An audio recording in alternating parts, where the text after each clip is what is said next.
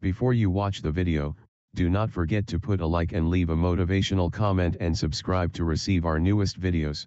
In the 14th Seima elections, voters have to choose in between 19 party lists, and party lists number have increased in comparison with 4 years ago, when it was 16 lists. 7 lists were elected then, and the other 3 have exceeded 2%, so they applied for state budget funding.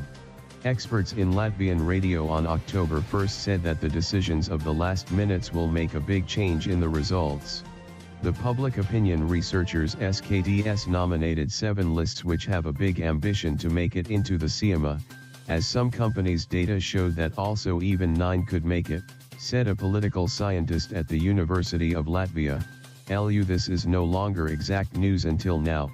The number of lists that mattered most, 9, escalated in 1995, during the second Seima election after the country recovered from independence. This obviously creates additional problems. The difficulty in expecting the results of the elections is also owing to changes in the rankings of leading parties before these elections by a little while, and many RT listings in the ranking are close to the 5% threshold to enter Seima. It also means that more parties will receive funding from the public budget, exceeding the 2% threshold. Election results thus can be affected by last-minute decisions.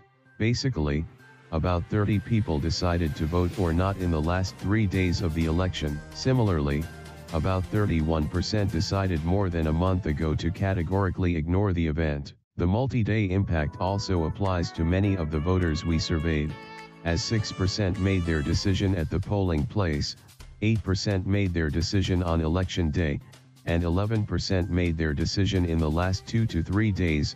In fact, 1/4 of the electorate, the decision was made in the last few days. In the 13th Seima election, 844,925 people, or 54.56% of eligible voters, voted, and about 700,000 people did not vote.